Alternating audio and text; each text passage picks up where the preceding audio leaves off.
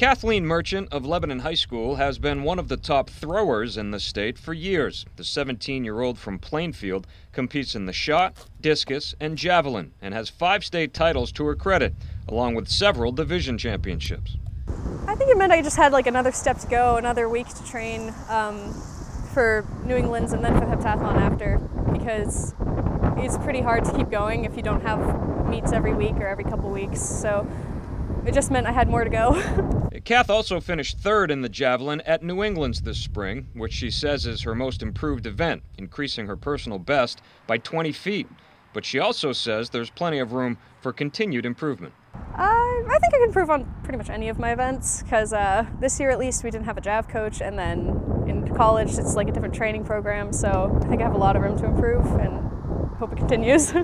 Aside from track, Kath was also a member of the school's jazz band and pep band. She was the stage manager for the school's fall musical and also volunteers on the yearbook and school newspaper.